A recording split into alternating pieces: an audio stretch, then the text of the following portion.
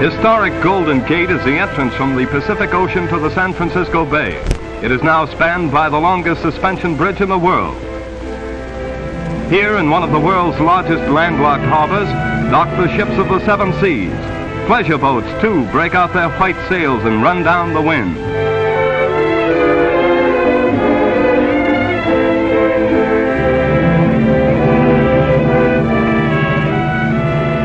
Alcatraz, the grim federal prison, is built on a rock jutting up from the center of the bay.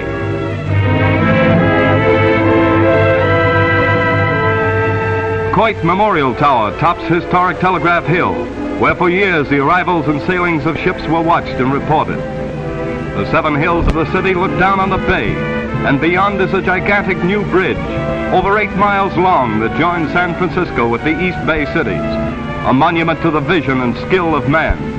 This colossal structure tunnels through Yerba Buena Island and crosses the largest navigable body of water yet spanned.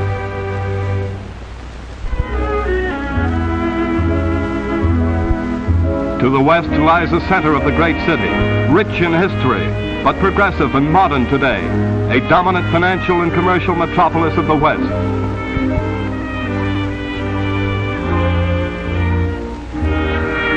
At the foot of Market Street is a big ferry terminal, its tall tower long a famous landmark that can be seen for miles around.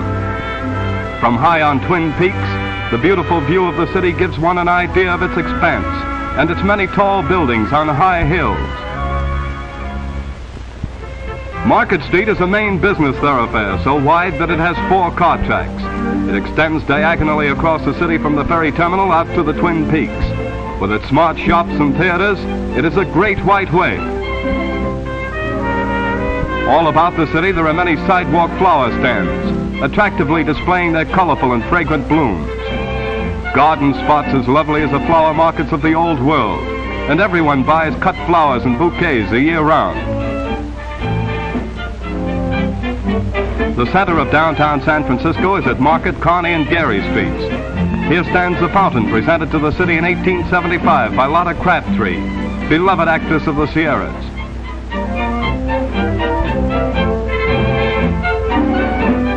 Facing Union Square, where uptown and downtown merge, is the St. Francis Hotel, and in the lovely palm-shaded square, the Dewey Memorial Monument.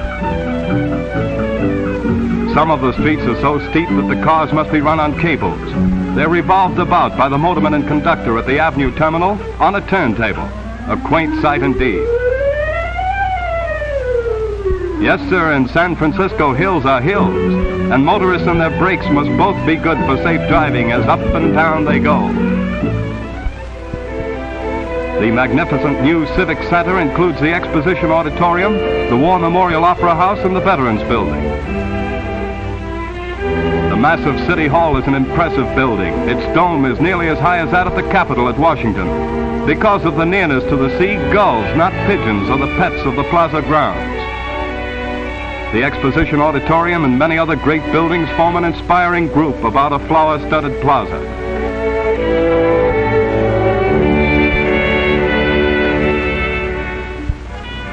The new United States Mint is a building of modernistic lines, a distinctive structure appropriate for its purpose. In its well-guarded vaults are stored millions in gold bullion and silver bars. Frequently, the passers-by stop to watch the careful transfer of precious metal. Great quantities are received, and Uncle Sam takes no chances. It is handled with military discipline. Here are minted the copper, nickel, gold, and silver coins for the Pacific Coast, the adjoining Western states, and the Philippines. Ingenious machines stamp, weigh, and count coins of all denominations, tons of them in a year.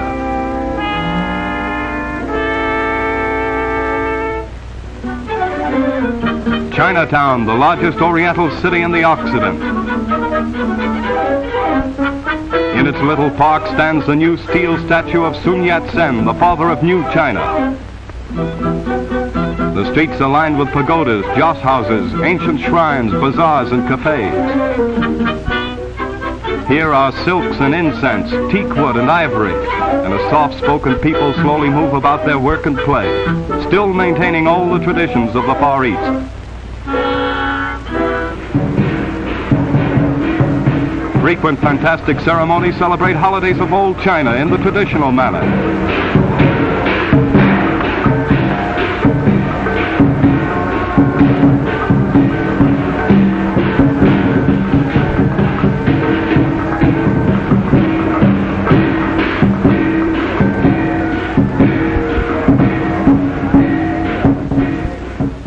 On New Year's Day, all debts are paid and offerings made at the temple by young and old and rich and poor as they file by the altar of Buddha and generously give.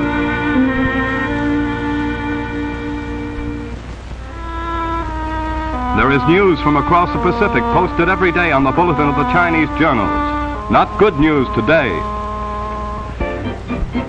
With native mannequins, a modern fashion show displays the latest styles as well as the ornate ancient costumes worn for centuries in old Cathay.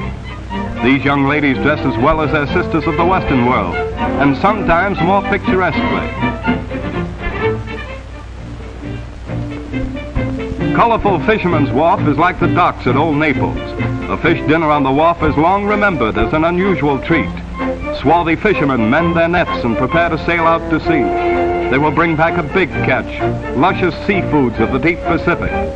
Cracked crabs are but one of the many famous delicacies served here.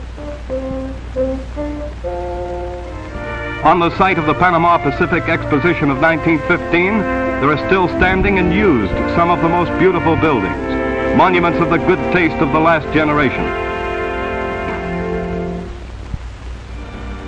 San Francisco's most historic building is Mission Dolores, founded by Spanish monks in 1776. Many unusual relics are seen here from the days when California was ruled by Spain and Mexico. Golden Gate Park is the largest man-made park in the world. The DeYoung Memorial Museum houses many precious exhibits of paintings and statuary, beautiful buildings and monuments set in a garden spot of over 1,000 acres. Winding drives run from the city center to the sea. A singing waterfall in the heart of the park makes the city seem far away.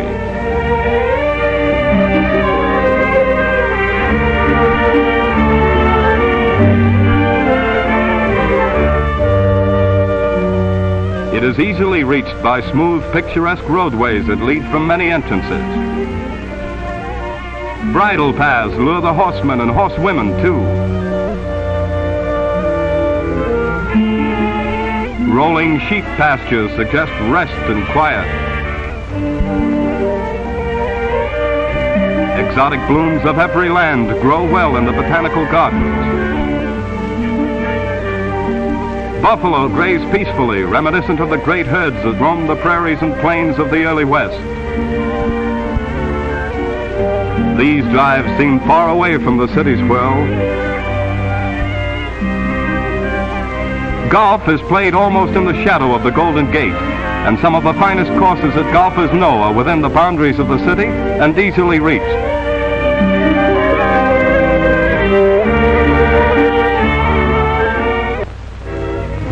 Directly overlooking the Golden Gate is the impressive California Palace of the Legion of Honor.